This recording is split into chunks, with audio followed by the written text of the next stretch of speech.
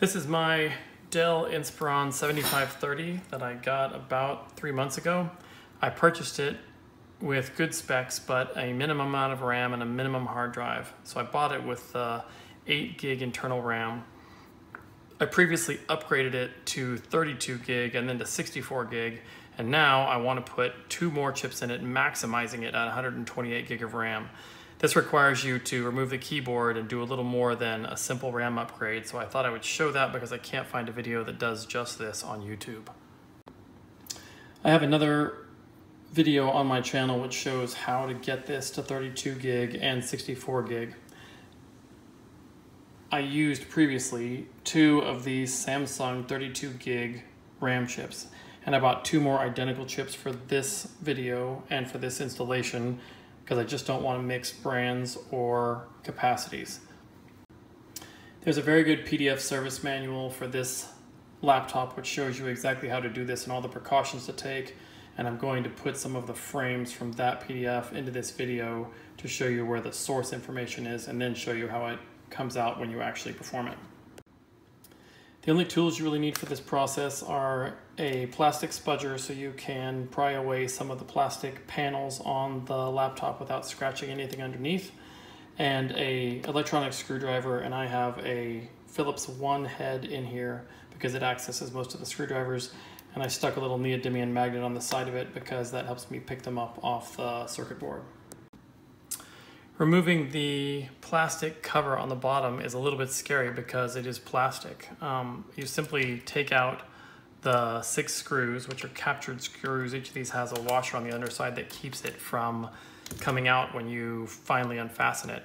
And then the manual says that you're supposed to use the 2 open slots at the top of the plastic panel as a pry point to pull away.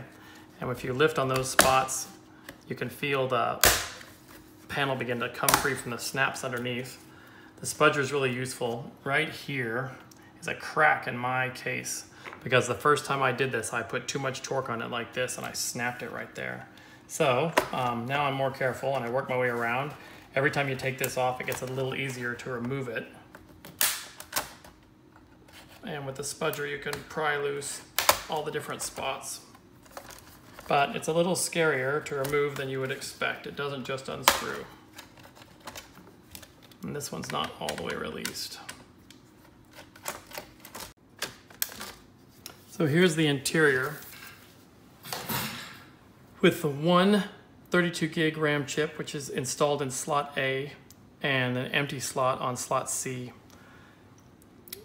Before you do anything inside, you're supposed to remove the battery. And so you just pry up on this release loop and it disconnects the battery electrically from the system.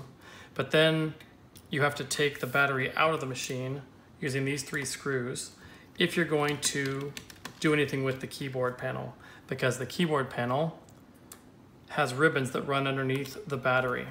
And so if you're just going to add a RAM chip to the underside, you can stop with the removal of the electrical cable, add your RAM chip, and then put the cable back. But if you're going on, like we will in this video, in order to install a piece underneath the keyboard as well, you're gonna have to get the battery out in order to be able to disconnect some of the ribbons down here to pull them through to remove the keyboard from the other side.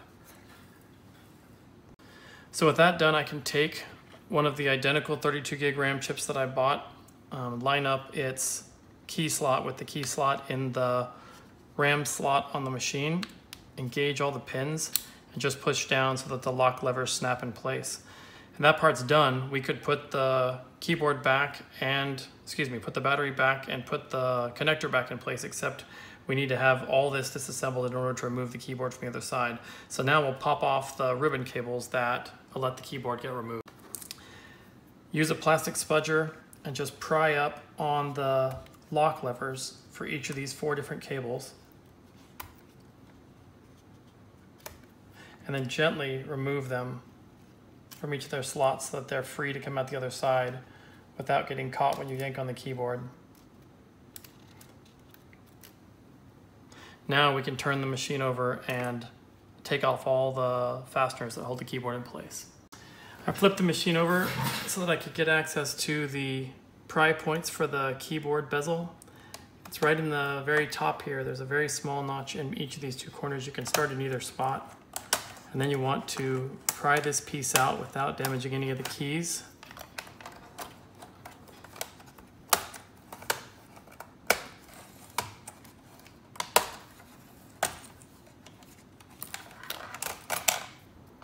And once it's free, then we're going to go in and take out the screws that retain the keyboard, which are here and here and here. And there's also 3 screws along the bottom of the keyboard. So there's a total of 6 that have to come out.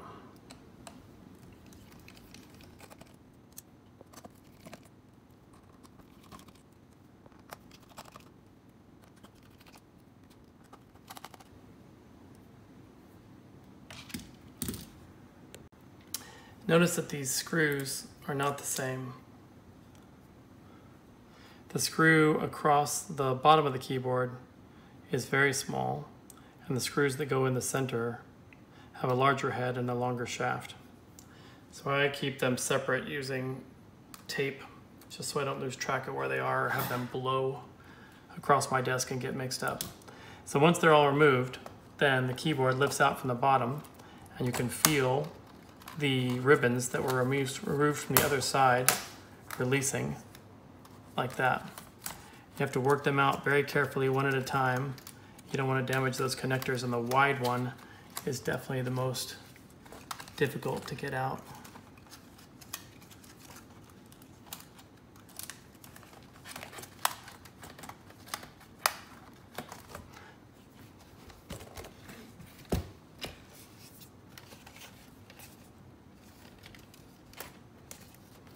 I had the lift tab caught, and that's why it wouldn't come out. So maybe it's easiest to get it by turning the keyboard over.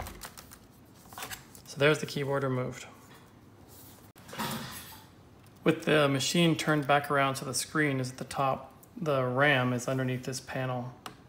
There's just one screw holding it in, but it has a small tip compared to the others, which were all using a #1 screw.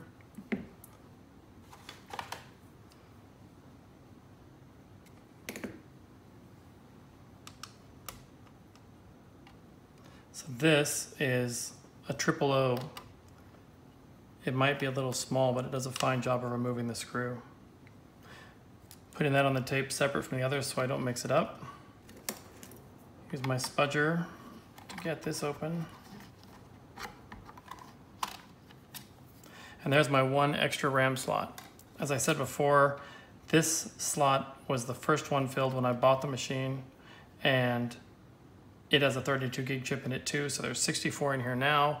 We previously added 32 gig to the bottom of the machine a few moments ago, and then this will be the last 32 gig chip.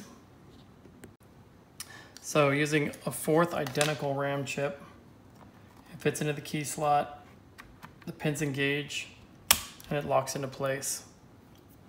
And then we put the metal cover back over.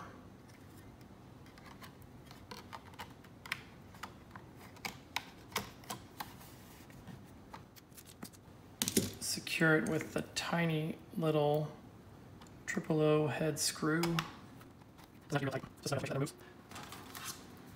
Reinstall the keypads. We've got to first get all the ribbons to go back underneath smoothly. Much easier than it was getting them out. Put the top of the keyboard in first.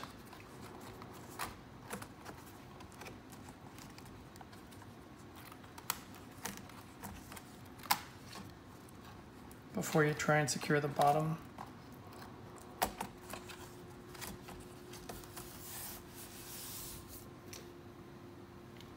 Switch back to the #1 Phillips head. There's some small snaps that retain keyboard in addition to the screws.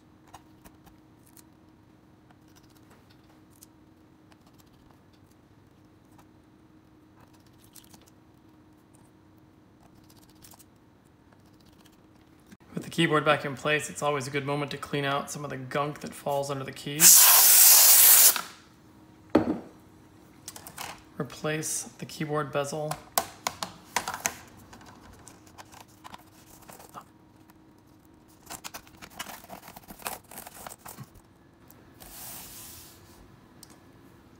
and then put the ribbon cables back in place.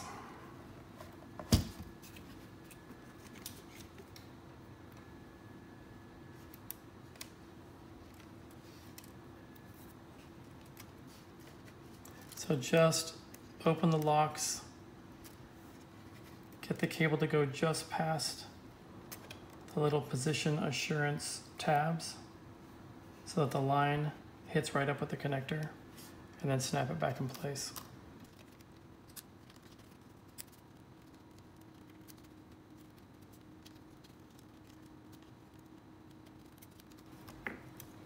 Now we can put the battery back. Just the 3 screws.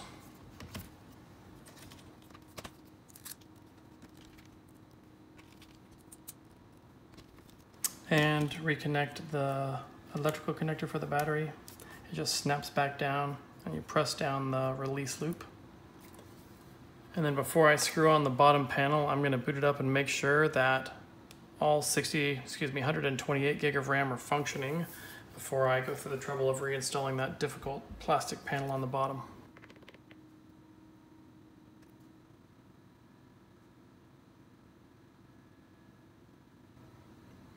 And as you can see, it warned me that the system RAM had changed. I just hit F1 to reboot it one more time, accepting that warning, and everything seems to be working fine. So the only thing left to do is to snap on the plastic cover, starting at the bottom again, working your way up. Takes a lot more force than you would expect from a screwed on cover. Snap back screws.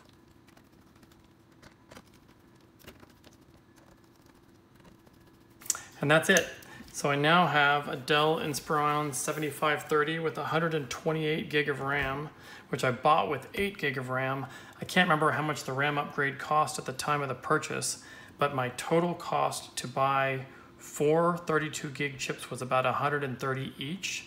So let's say $520 worth of additional RAM, and it's a substantially amount more than that if you buy it already installed from Dell. And the 8 gig chip I then sold on eBay as virtually new. That's it. I hope you enjoyed that. Hope it helps. Thanks.